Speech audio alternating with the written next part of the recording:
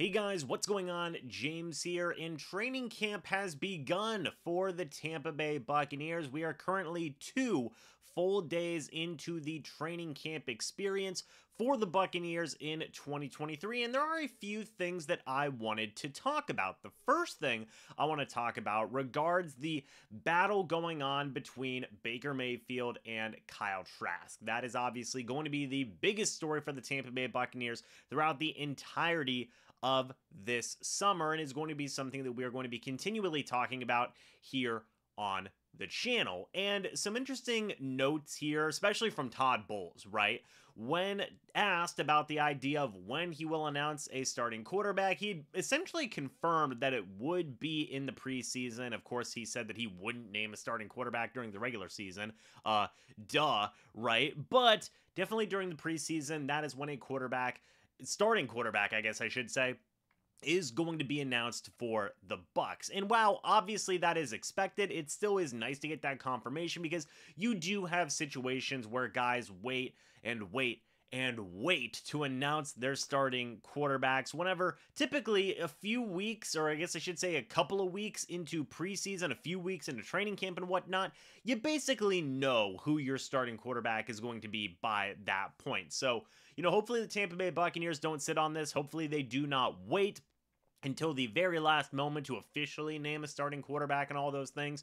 Hopefully they're able to just really get it out of the way early and set a lot of expectations as to who that guy is going to be, not just internally for the team as well, but also for the fan base and for media and for everybody else talking about that situation also. But in terms of how the quarterbacks have been doing so far, overall, I think it's been pretty neck and neck so far, if you want to use that word. Both guys have looked impressive in some ways, both Kyle Trask and Baker Mayfield, and definitely are still competing for this job, right? And it's definitely going to be a competition that is going to continue on for the next couple of weeks. Wow, there are a lot of people out there, and I do think understandably so, right, who are basically saying, look, it's Baker Mayfield's job to lose.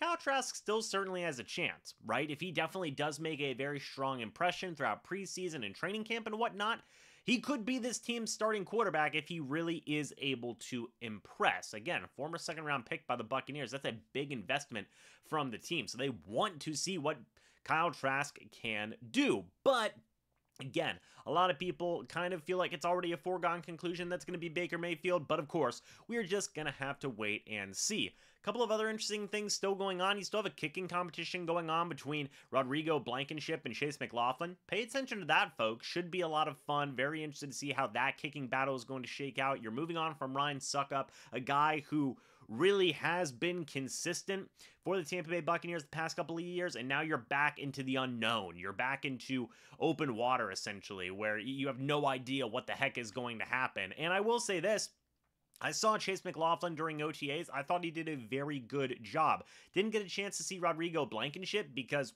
he was still injured, recovering from injury, just getting acclimated to things in general with the Bucs. Didn't get to see him. That's going to be interesting. How is Rodrigo Blankenship going to look as a kicker for this team? Let's pay attention to that. And finally, it seems like the offense is starting to get rolling a little bit.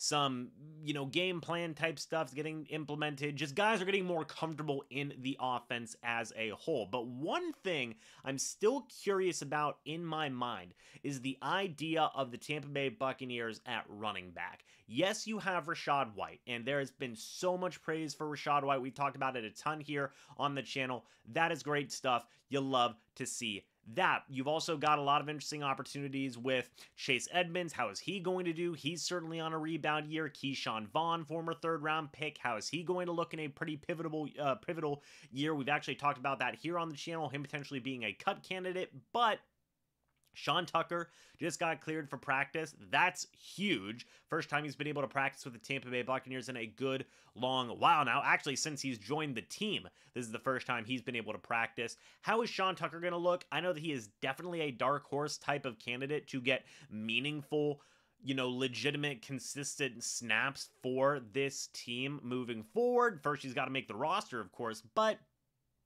could also fit a need for the Tampa Bay Buccaneers. They are in need of a power back. Could be something that they still add via free agency, but also could look to a guy like Sean Tucker as well to see how he is able to get the job done, being more of just a bruiser, more of a power type of back. So pay attention to that as well. There's a lot of interesting things there. Shaq Barrett's been looking good for recovering from his Achilles injury, and just all the other just really just, just upsetting things that he's been going through. He's been able to come back, and now he's in practice. He looks like he's definitely more in shape and looking more and more ready to go as time has been going on. Same with Ryan Jensen. Ryan Jensen coming back from his injuries looks like he is getting more ready to go as well. So a lot of positive news coming out of the first couple of days of training camp here for the Bucs. We still have a long way to go. Preseason games are going to be coming up. That's going to be very exciting as well, so pay attention to that also. Should be a lot of fun, folks. But what do you guys think about training camp so far, the start of it? What do you like? What do you not like? Also, the Bucs brought back Will Golston. That's a pretty cool thing. We talked about that a little bit here on the channel. Should be an interesting veteran presence for the Bucs. They'd gotten rid of Jeremy Banks. Kind of makes sense. The Buccaneers are pretty, depth filled at inside linebacker right now. They needed a little bit of defensive line depth. They got a starting caliber player in Will Golston, so there's a lot of positive things going on right now for the Bucs in terms of roster moves, in terms of guys coming back healthy, in terms of guys looking good in practice. All in all, it's all thumbs up for the Bucs so far. But folks, again, let me know what your guys' thoughts and opinions are on training camp so far up to this point. I would love to hear them. Thank you guys so much for watching this video. Hope y'all enjoyed. And as always, folks, I'll see you all in the next video or the next live stream. But until then, and as always, guys, goodbye for now, and go Bucs.